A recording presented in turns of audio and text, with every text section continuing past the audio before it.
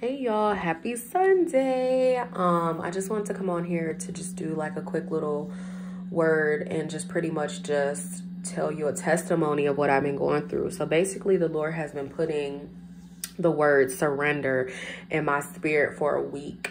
And I know as us believers, we struggle with surrender because it's like, Lord, we want we want him to help us in some areas, but not the whole thing. So I kind of see it like this. It's a house. Why would the Lord clean half of the house and not the rest? You know what I mean? So it's just like when you come to a half clean, half dirty house, that causes confusion.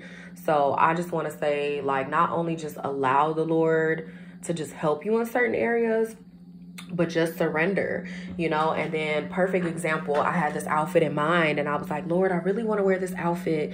But, when I put it together and I was like, okay, this is not going to look right. But the day of church, I put the little scarf on my head. I put my little top on, and then I was looking for some certain pants that I wanted to wear.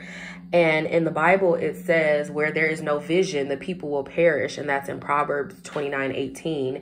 And even though I had half of a vision of what I wanted to wear, God gave me the rest. And I feel like that's a part of surrender. When he shows you the vision, but you don't know the rest of it, but you just see half of it, that makes you want to keep going and keep surrendering and keep placing yourself at the feet of Jesus and just keep allowing him to do that work. Even though you don't see the full picture, but just surrendering enough, you know what I mean, to just give it all to him.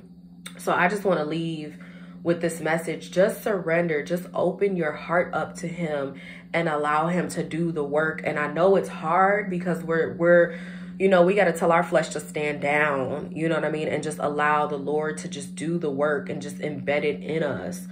So I just pray that every single person that is listening, you just surrender and just allow the Lord to just work in these areas and just get it clean. Okay, period. And I'm just going to leave off with that. But I love you guys.